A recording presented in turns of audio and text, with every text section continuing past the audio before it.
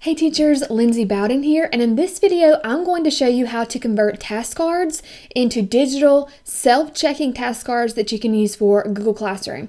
Now let me preface this by saying, if you have purchased task cards from Teachers Pay Teachers or another online source, please make sure that you are abiding by the terms of use for that seller. If you convert these to digital, make sure that does not violate their terms of use, and especially make sure that you do not publish these task cards on a public website. Normally, like for me, if I sell task cards, and I do in my Teachers Pay Teacher store, if a teacher was going to convert my task cards to digital, that would be fine as long as they publish them on a password protected website. So make sure that you follow the terms of use, and let's get started. All right, so here are some task cards that I have open here, and I created these and I have converted them to a PDF. So usually when you purchase task cards, they will be in PDF format, which is great. So the first thing that you want to do is take pictures of each individual task card. So in order to take a picture, if you are on a Mac like I am, I'm going to press Command-Shift-5 and I can drag the picture where I want it to go. If you are on a PC, then you're going to want to use the snipping tool to take a picture. So I'm going to do that for each task card.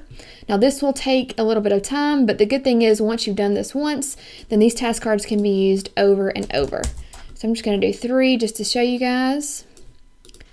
So I would do that for all of the task cards, and then I'm going to open up Google and I'm going to make sure I'm logged into my account. You do need a free Google account in order to make these digital task cards.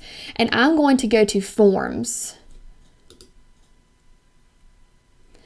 And then once I'm in Forms, I'm going to open up a blank form. And I'm going to call this Right Triangle Task Cards. And then you can put instructions for students. Answer each question round to the nearest 10th.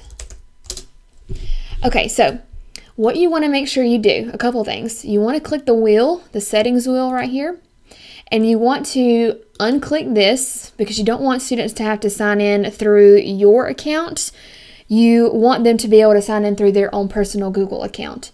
And then you also want to go to quizzes and make sure this is on, make this a quiz. That will make this self-check, so it will self-grade it for them. When they submit it, it will show them their grade, and then you can also see their grade. And then I'm going to click Save.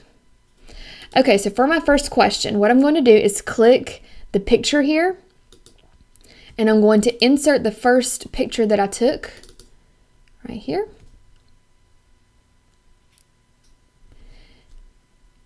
And then once that loads, I'm just going to call this A. You can write instructions if you want. Solve for X, round to the nearest 10th.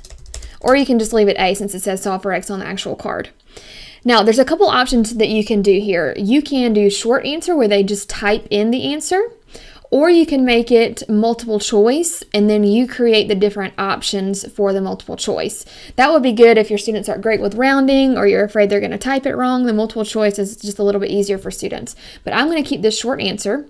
I'm going to make sure that this is clicked so that they have to answer this question. And then I'm going to click down here where it says answer key. And I'm just going to say that X is 7.5. And I'm going to mark all other answers incorrect. So if they put anything else, they won't get this question right. And then over here, you want to change the point value to whatever you want it to be. I'm just going to keep it as 1 point. And then click Done. Once you have completed the first question, the easiest way to do the next question is just to duplicate. So right here by the trash can, you want to click Duplicate. And I'm just going to change this so it says B, and I'm going to add the task card B.